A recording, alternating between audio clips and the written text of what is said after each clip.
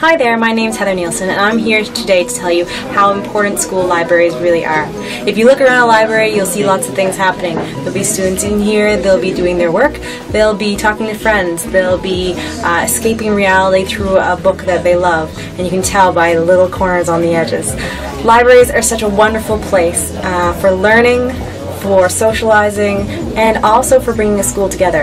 As a technology integration leader in the Halifax Regional School Board, my role in supporting school libraries has really evolved over the last few years.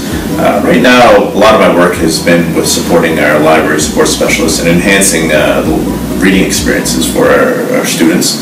We've done a lot of work with them in creating book reviews, but not through your traditional pen and paper or typing up means. We've done integrating with QR codes that are simply right on the book, and students be able to scan that and read somebody else's review.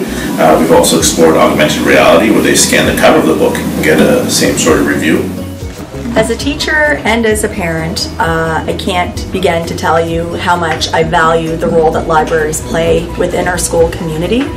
Libraries are a place where our students come not only access information, but it's often a safe space for a lot of students within a school. They feel comfortable here, and the librarian has a vital role to play in that.